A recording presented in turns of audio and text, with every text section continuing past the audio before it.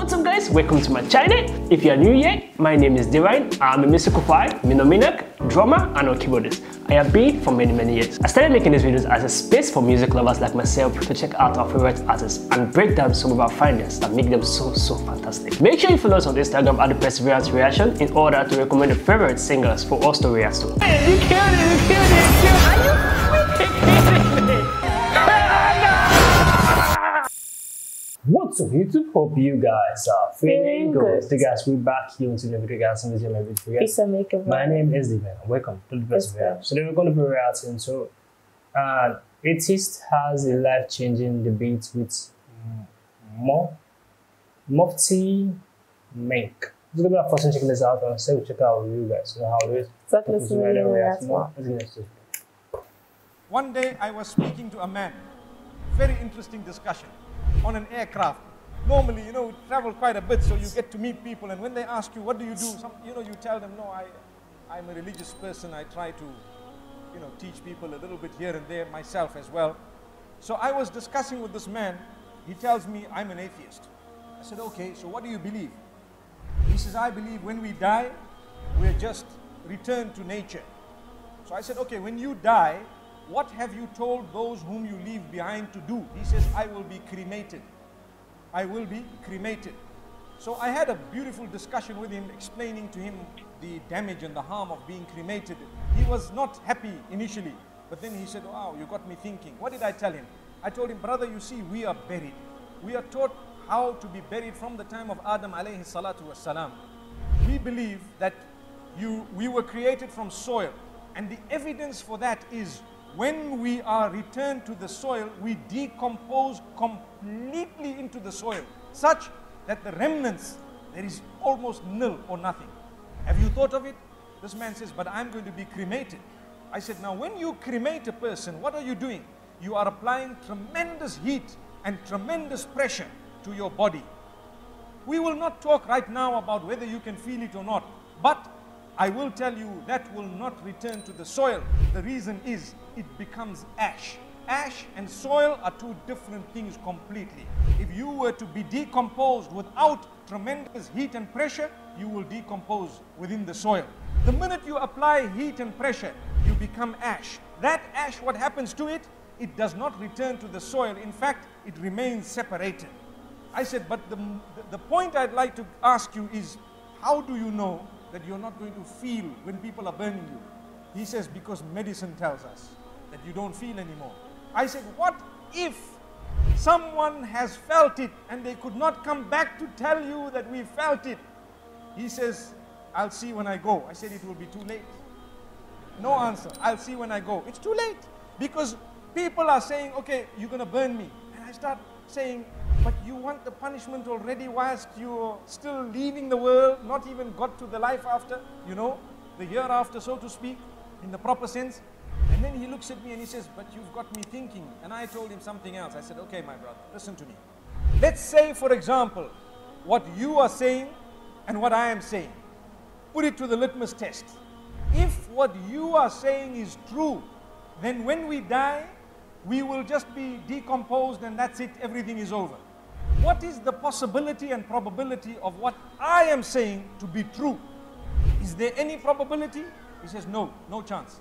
I said, okay, when I die, if I was a good man who worshipped whoever made me, I call him Allah. I call him Allah, Allah the worshipped one. And I say he is one, alone, no worship to be rendered to anyone besides Al-Khaliq, besides the one who made me. I put my head on the ground for him. I render an act of worship for him. Whatever I do is for him. So if I were to worship my maker and say, oh you who made me, have mercy on me. Oh you whom I am going to return to when I die, have mercy on me. So that is my statement on one hand, and on your side, you do whatever you want and you're not prepared and whatever. When we die, if what you said was right, I did not lose anything because I would have just died and decomposed. This is just a statement to make people think. If what you said was right, I did not lose anything because I decomposed. But if what I have said was right, you have lost everything. It's a fact. So why don't you just come and adopt what I've said? Because even in that case, you will lose nothing. Amazing. So follow some rules, follow some regulations, and continue to say, "O you whom I'm going to return to, have mercy upon me the day I return to you." When you return to someone, like you are saying, there may be a probability according to them, but you would have lost everything if what I said was true. He said, "Well, I'm going to think about it and think about it seriously." He says, "You are the first person who's made me shaky in what I believe." I said, "You know what? That means you have not spoken to enough people, because even a child will tell you that there is a maker." Yeah.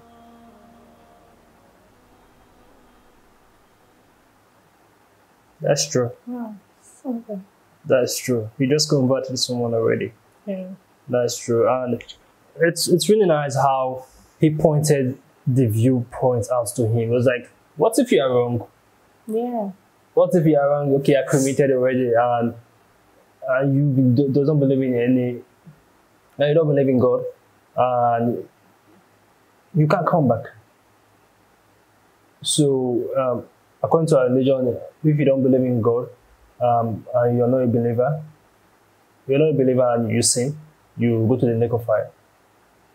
So, if you don't believe in any religion at all, you believe once you die you are committed, you go back to the soil. And he was like speaking to himself, me myself, who I believe there's a God, why don't you come join me? Because if you die and you believe in the God I believe, you have nothing to lose. Yes. And that is plain truth. And it was like, he's shaky, you're the first person that spoke to him. Guys say, you have not spoken to enough people enough. Even a child will tell you, plain truth, that hits me deep. That was so true, guys. I shocked when people will be like, I don't believe in any religion, I don't believe in God, I don't believe in... Right. What is your purpose on it? Like, okay, I started making money as I giving birth to children. Why do you think you are here? Is it just for fun? Or is it just to see your neighbor? Oh, hello, neighbor! Nope! You are here to share the word of God to people. You are here to preach to people. You are here to do good to others. You are here to make people feel like, I like your attitude. I want to know your God. I want to follow your pattern. I want to follow your way. You don't just live life and go like that. It does not happen. It's like you working in an office and you have no difference. Yeah. It makes no sense. There's a purpose, you are there, and you have to accomplish that purpose. There's always a superior boss. You see, even man himself is always like, I'm your boss. I'm your boss. You have to work on them. You have to do this according to the rule and regulation. They're putting a guideline and talk more of the God who you can't see. So there's no way someone can tell me God does not exist and we just come to live life and go.